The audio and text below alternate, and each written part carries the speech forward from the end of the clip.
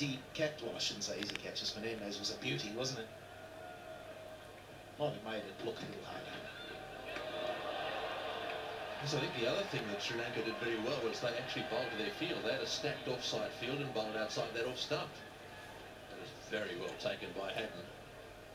Let's have a look to see if he got away with one here. Nannis. Oh, geez, he was given that a little bit of leniency there. Overhead height, probably. They said no, and Haddin had his hands full. Full stretch right hand.